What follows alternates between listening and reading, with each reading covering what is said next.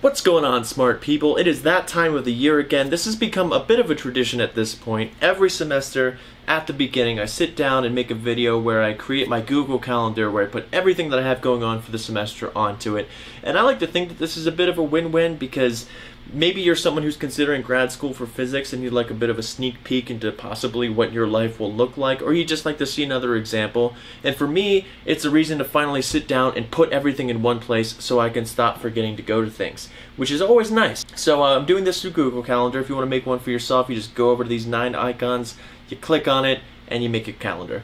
Okay, so my whole schedule is pretty front heavy. My Mondays are very, very busy. Let's just get right on into it. Luckily, I don't have anything on Fridays. A bit of a spoiler, but you know, there you go. The first thing doesn't actually start until 10:30, which is pretty good.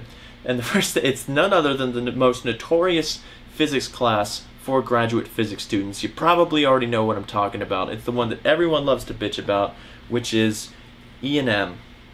E&M. The reason people like to complain about it is because it's usually taught through the textbook written by Jackson, which is notoriously difficult to read, but the reason we still use it is because it's incredibly comprehensive. Everything's kind of in there, though a lot of stuff is, you know, left as an exercise, of course. So this goes from 10:30 to 11:45. This one, it's going to be, so far it's an okay class. I mean, I'm not particularly interested in E&M when nothing's really moving yet. I think electrostatics is kind of boring, but it's still an incredibly important course, so whatever. That icon's going to be yellow, and it repeats. I have it Monday and Wednesday. I don't know when it ends, so let's just say never. E&M is with you until you die. Okay, so save that, and that should be recurring. Awesome. I think yellow is an appropriate color. The next one, so E&M doesn't require any prerequisites. You just take it, really. But the next class that starts at 12 does. So this one is high energy physics, and high energy physics requires 2 courses of graduate level quantum mechanics. So high energy. I'm not going to write everything's a physics class at this point, so that would be kind of redundant. More options. So it doesn't, wait, that's not the right time. So it's not to, I think it's till 1:15. 1:15, and that does repeat Monday, Wednesday, and you also never end. Cool. Glad we've established that. High energy, I'm digging the hell out of this course so far. Let me make sure that that's where it ends. I do have the week at a glance where it has your course schedule screenshotted on my phone, but the reason I'm still doing this is because everything else isn't on week at a glance, so it's just nice to have everything in one spot. So yeah, that does end at 1:15. This is a really cool class so far. We just had our first homework due, which took me a pretty long time to complete, but it's graduate level physics, what do you expect? But the homework was like, what processes are possible or not possible as far as like scattering and making new particles or decaying into different particles. And for that kind of stuff, it's heavy use of Einstein's energy relation. So just like the square of the form momentum is the invariant mass squared. And just using that kind of thing to say what particles can you make. Another thing is, in this class, sorry that my voice is kind of dead. In this class we use natural units, which is where C and H bar are equal to 1, and not one of a particular unit. It's dimensionless in natural units. So something that's been helpful to practice was when you do a calculation in natural units, how do you go back? It's easy in regular systems of units where there's still, you know, it may not be the same unit of mass, but it's still comparing masses in the scaling factor. But how do you convert from something that's dimensionless to something that has dimensions? It's not necessarily hard, it's just different, but it's been cool to practice that as well. So that's that. The next class isn't until 3 o'clock. So at 3 o'clock, I'm going to take a sip of water so I don't sound like Jordan Peterson over here. This one is my nuclear physics lab, so nuclear lab. This one I can't speak on too much yet. We haven't done any labs. We've just done a lot of like error analysis stuff and making sure everyone knows how everyone's on the same page with the statistics. And today we did like a safety thing for radiation, and then in the next lab we'll actually start doing stuff, which will be cool. So today's Wednesday, as you can see with the little blue guy here. So that won't be until next week. So that's from 3 until 5:30. I have no idea if it'll take the whole amount of time. I assume that it will, because these labs, our professor said, you're not doing it in a day. You're not doing it in 2 days. It'll probably take a couple weeks for each lab, which a little intimidating. It's going to be a hell of a lab report for sure. So that's the nuclear lab. It does repeat Monday, Wednesday. And these are actually all of the courses that I'm doing. All of my classes are Monday, Wednesday. So we're almost done, actually. So nuclear lab, what color is a nuclear? So we've used yellow, we've used blue. Peacock! Why can't things just be blue anymore? Nuclear is definitely purple, right? For sure. And is there anything else I'm missing there? I don't believe so. Nice. Okay, so that goes there. The next thing is, so those are the 3 courses that I'm taking, E&M, High Energy, and Nuclear Lab. On top of taking courses, grad students have to work for the school in some manifestation. That'll either happen through you being a TA, or maybe being an RA, or a little combination of both. TA means teaching assistant, RA is research assistant. I'm the little bit of both. So from 6 to 7 on Mondays, I have to tutor, which is clearly red. Okay, and this repeats every week. Okay, Tuesdays. What do I have on Tuesdays? Now I actually have to think about stuff. I don't tutor. I do have to teach lab. See, this is why don't make me try to remember stuff. Have something on a Google Calendar with pretty colors. 1:30, so it starts at 1:30, and I think it ends at 4:30. We'll just put that in for now. So this is, I don't know, TA. Well, that's a bit ambiguous. Let's do teach lab. Why not? So the lab that I'm teaching this semester is what's it called? It's like heat, sound, and optics, or heat, waves, and optics, something like that. You get the idea. It's a lot of wave stuff. So far, the first lab was like, how does uncertainty propagate? The second one was actually wave motion. I think it's heat, light, and sound. I think that's what it's called. It's kind of embarrassing that I can't remember. So this one, this isn't as bad. This is just orange. The only reason the tutoring is red and the other one is not because it's tutoring, but just because it's at 6 to 7. Ugh. So this repeats every week, weekly on Tuesday. And that's actually, I believe, the only thing going on 1:30 to 4:30. They don't have 3 hours. It's probably until 4. Okay.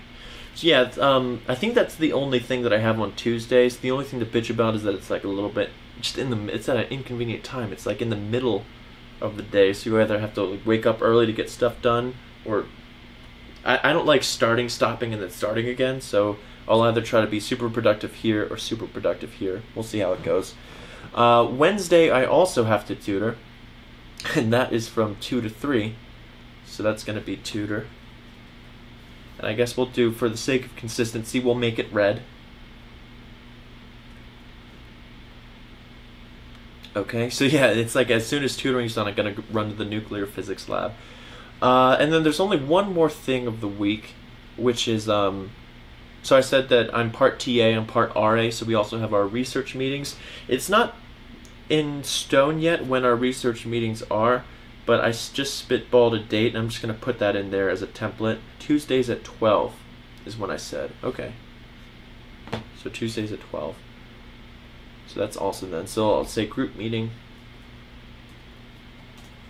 And this is more or less where we talk about the direction my project is going. So right now, we're just, I'm interested in taking matrix elements of the energy momentum tensor in quantum field theory. It's just for a simple model. We were doing well, I guess I shouldn't talk about the specific Lagrangian, but you know, it's not actually QCD, like it's not a gauge theory, so it's a bit simpler, and if things go well, we'll probably do the gauge theory version of it. So this is, let's see, what color should the group meeting? That should be green. Basil, dude, why can't you just call things green? Are you kidding me? I don't know why that annoys me so much. So that's, let's keep it not repeating for now. I'll change it if things change, probably from 12 to 1. And then the final thing is on Thursdays. So on Thursdays at 2:45 is my TA meeting. See, a lot of the time as a TA is spent not really doing classes. It's just actually a lot of it is doing classes, but a lot of it is spread like doing TA stuff. TA meeting. But I mean, your funding has to come from somewhere. So that's it starts at, why did I say 1:30? Where did I say? It's 2. What's going on here? Who are you? Did I put that somewhere? I don't think so. So let's try that one more time. So it's at 2:45. That's TA meeting. And I mean, that's more or less self-explanatory, right? It's just where we go over the lab for the next week, so that I'm not blindsided when I get there. The first one I still was a little bit because I didn't know how to use the vernier caliper, I think is what it's called. It's a measuring device that lets you get like an extra decimal place when measuring lengths, as opposed to using like a meter stick. So that took me a little bit. I was like, how the hell is this thing? What do I read? What am I reading? Okay, weekly on Thursday. It said 2:45 to, I'll call it 3:30. Normally it doesn't go to 4. Let's give it a full hour though. It's normally at least an hour. 3:45. Okay, and the TA meeting. I guess we'll have it coincide. Why was one orange and one? Oh, one was lab. So let's do that orange, just because it has to do with lab. I'm not a visual. I don't know why I'm spending so much time on the colors, because I'm not a particularly visual person or a color coordinated person. As long as I have everything there that does the exact same thing. So I don't know. Maybe it's less stressful for you to look at though. But I think, so far as I can think of right now, I mean, there's other stuff too, like when you have to actually work on homework and things like that when I make these videos. But you know, that's more of an afterthought, and that's that's more dynamic, because not all the weeks are the same and you can't always work on things at the same time. So I'm not going to try to force that. But yeah, this is more or less my schedule. Can I say more or less one more time? This is what my schedule's looking like. I like that my Fridays are pretty free, so that means I got a 3-day weekend. My Thursdays are pretty free, except for having to be here, you know, at the middle. I'd rather it be in the morning, but it is what it is. Yeah, I guess it's not too bad. It could be a lot worse. For me, what would make this a lot worse is if everything was completely spread out. Like, Monday sucks, don't get me wrong, that I have the 3 classes and I have to tutor from 6 to 7, but I'd rather it be like this than have some of it also be on Friday, for me, anyways.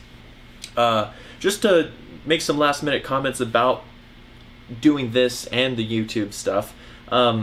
Last semester, I juggled them both, and I made sure to get everything done. And I think that had a bit of a negative impact on my health and my sanity, for that matter. So this time around, I'm going to, if I have to kill myself to get a video out, I'm just going to post it another day, and I won't think twice about it. I think that that's going to help the longevity of this channel, and it'll keep me from burning out. And I mean, if it's the same videos just shifted a little bit, I don't think that that's a big deal. And I think it emphasizes that my priorities here are school. I'm not in school to be a YouTuber. I'm in school to become a professional physics researcher, to become a theoretical physicist. And I love being able to share my perspective and a bit of a story through these videos. But the goal isn't to share the stories. The goal is to have stories to tell. You know what I mean? So I hope you guys enjoyed the video. I hope this sheds some light on what the second year of grad school. I don't even think I mentioned that. I'm a terrible, yeah, that goes to show I'm not a YouTuber. I don't even say what this is for. But this is my second year of grad school for physics. This is what the schedule's looking like. Do you think this looks like a lot? Do you think, like, with factoring homework and the YouTube stuff, that this looks like a lot? Or do you think it's completely manageable? Let me know in the comments section. How does it compare to yours? And I'll see you guys there.